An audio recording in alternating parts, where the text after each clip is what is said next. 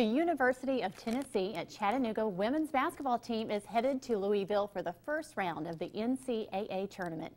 Joining me now is the head coach, Jim Foster. Great to have you here this morning. Morning. I know you're anxious to get on the road and start traveling, so thank you so much for just being here and taking time to stop in this morning. Thank you. It's very exciting here. I know, we have a large viewing audience, and we have a lot of people in North Georgia who watch. So maybe for those that aren't following or have not followed the Mocs as closely as what we have right here in the station, let's talk about, before we get into all the excitement of who you're playing, let's talk about the last game that you played.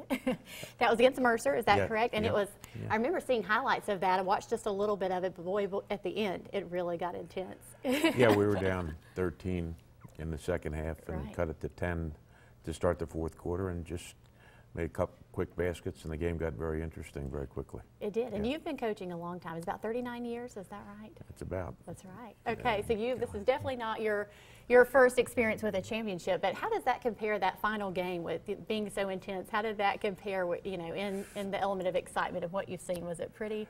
I think with this group it was sort of fitting because we had won some conference championships, but never in the style that we had to win this one. We played well, and then we did not for the first 3 quarters, and Mercer played exceptionally well. So sort of to stick to it and have that toughness that I think good teams need to have when they're in situations like that.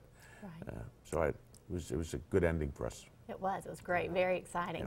And also, you played at the beginning of the season, and with your schedule, you chose to really take on some hard teams. Yeah. And I admire that. Do you think playing those tough teams like Florida and UConn and some of those teams, did that really help you, do you feel like, to get to this level and when you're in these tough situations? Yeah, I think it helped us tremendously because we had to learn some more about ourselves. I think you think you're good. Young people think they're good. Right. And you've got to give them a little dose of reality every now and then, and it might have been harsh at times, the reality, when you're playing UConn on their home floor, but I think it served us well in the long run, and I think we became a better team, and I think our players improved as a result of the opportunity. Right, and I know that I've heard and seen highlights from our sports. Names like Jasmine Joyner, who was recently the MVP, and is it Queen Alford? We hear a lot of her names.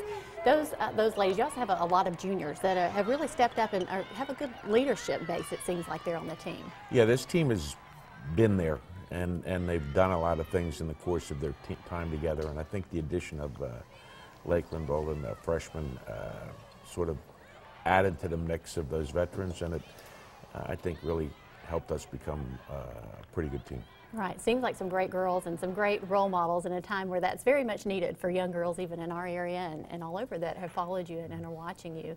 Yeah, so very important. Yeah, they're stars on and off the court. They do great academically. They're involved in the community. They're out there doing a lot of things that I think benefit them and right. And I think we have a little bit of video, because last night, I'll be honest, I even stayed up because I wanted to see who you were going to play, because you didn't know until last night. There it is there. I guess, are they at your house there? You had a little party to find out what was going on. Yeah, that was exciting. So tell me a little bit about that. And you've actually played this team before.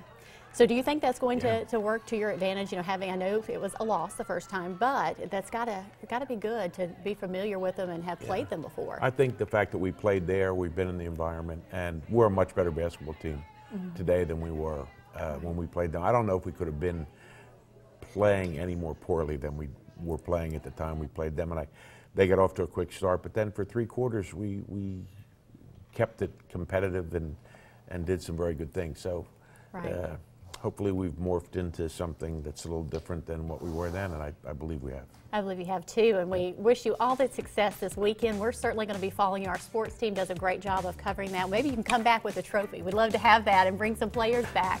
You can certainly find out more, like I said, be sure to check in with News 12 Sports, and you can also visit their website, gomocs.com, for updates. Thank you.